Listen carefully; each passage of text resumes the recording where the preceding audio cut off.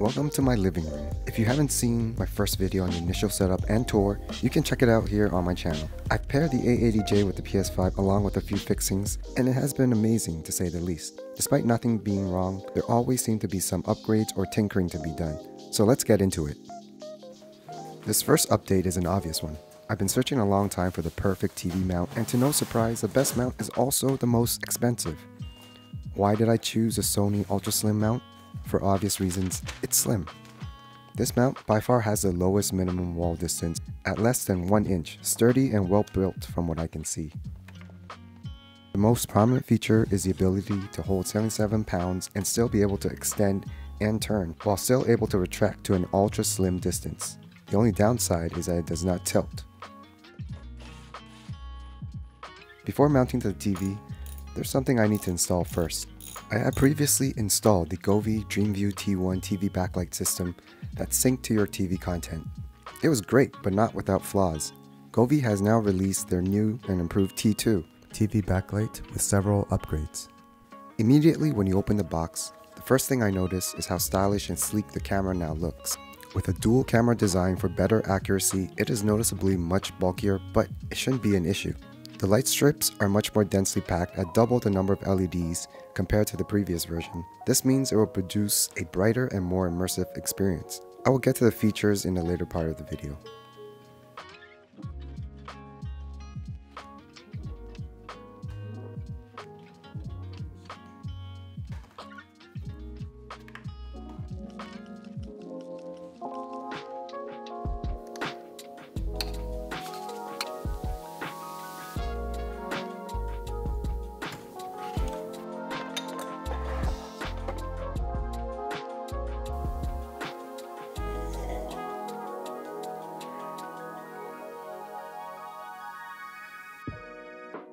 I've been wanting to install a feature wall using wood slats for a long time now.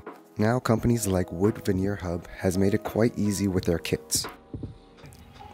These slats come in panels of 25 inches wide and 8 feet tall approximately, which means I need to cut it down to fit the wall space I plan on using.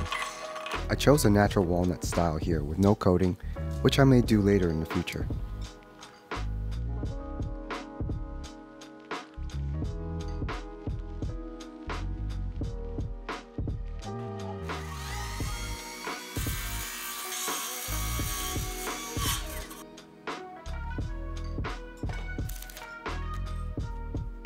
Although I agree they are not cheap, they are by far more practical, saves tons of time, and includes a backing which improves sound absorption.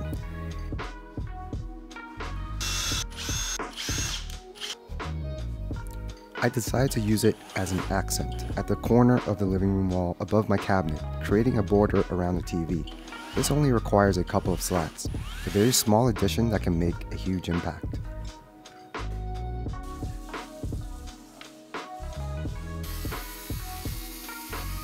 I also had some extra wood panels from Ikea from my office makeover that I use as a base, which kind of makes this reverse waterfall look and also leaves room for wiring.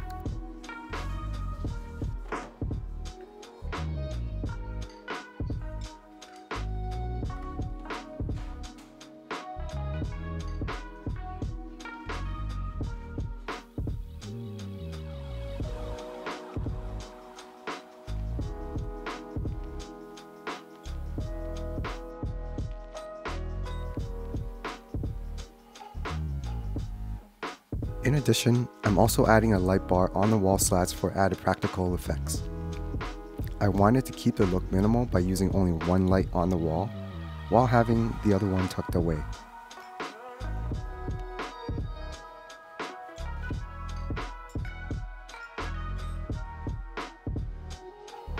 I'm going to briefly go over some of the accessories I added, including the new ultra-fast Wi-Fi 6E wireless mesh system from TP-Link. Even without any 6E device, the benefit is that I can get lightning fast speeds on my secondary mesh routers on the 6E backbone. Dbrand also sent their version 2.0 dark plates, which I just love. It includes a side vent for airflow and removing the sharp corners, making it look more seamless. Other accessories include these very cool anti-slip silicone controllers from Play Vital and a set of well-crafted wooden controller stands with a magnetic quick connector from Etsy. I could make an entire video about the accessories alone, but for now, I will just leave links for each of these down below.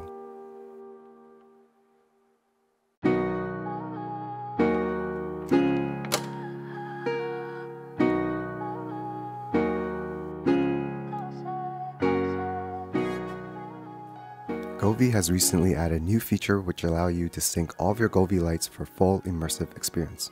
Watching a movie, playing music, or anything really. With the TV mount fully retracted, you can see it sit snug against the wall pretty well.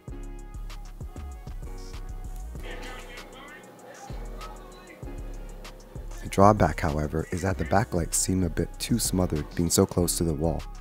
Even then, I can see that the colors here are noticeably more vibrant and accurate compared to the previous gen.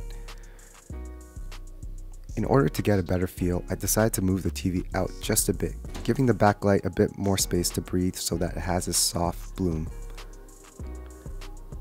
For the best color calibration, I keep the saturation low and color balance on the cool side.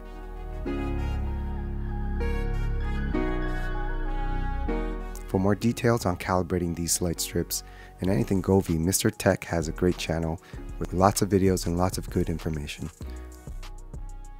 I really love this look and the effects that it gives, but I can see that some will find this a bit too distracting. There are often times where I will just turn off the wall light or keep it at a low glow. You can also adjust the angle to point it side to side, which is a nice touch, but for gaming or times when I'm feeling adventurous, I'll probably let it go on full blast. You might have noticed I've decided to go with a no soundbar setup for now. I've not yet decided on one, and I'm liking this clean open space look. Adding all these lights to your setup can give a bit of a cold vibe, which is why it's important to balance it off with some warm wood tones. And the great thing about it is you have the option of switching off LEDs whenever you feel like. Thank you for watching. Consider subscribing if you want to see more videos like this in the future. I'll see you next time.